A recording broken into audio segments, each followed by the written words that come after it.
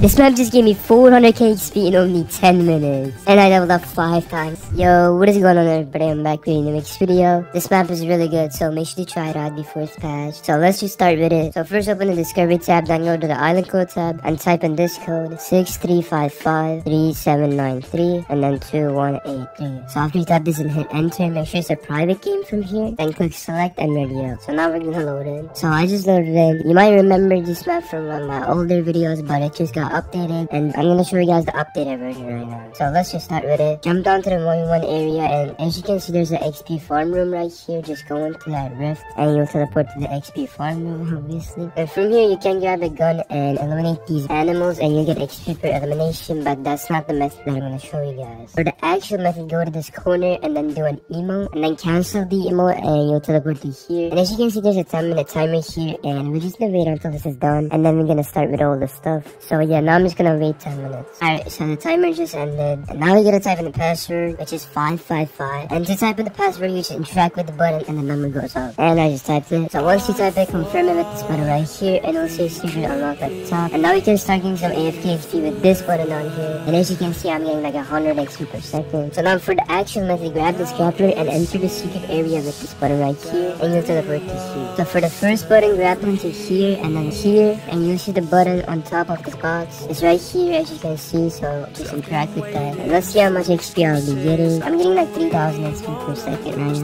now. Also, I just want to say, you might get more XP than me or less XP than me. It depends. But yeah, mine's past 80k, 90k, and it's just stopped at 93k. So let's just move on to the next one. So for the next one, grab onto here again, but this time grab onto this roof right here, and then you'll see the button in this corner, so interact with that as well. So let's see how much XP I will get from this one. The first two buttons give the most XP, so I want to show you guys how much XP it actually gives, because last time I cut this part, you guys thought I edited it, because it gave me a lot of XP, but I don't edit it. Alright, so it stopped at like 106 again. But yeah, for the next one, turn left and grab into here, and you see the button right next to it, so just check it out. And that actually gave me a lot of XP as well. But yeah, for the next one, turn around and grab into here, and you'll see the button right in this corner. It's this right here, so check that as well. And for the next one, grab into here, and the button is right here, so you know what to do. And I just passed 300 XP.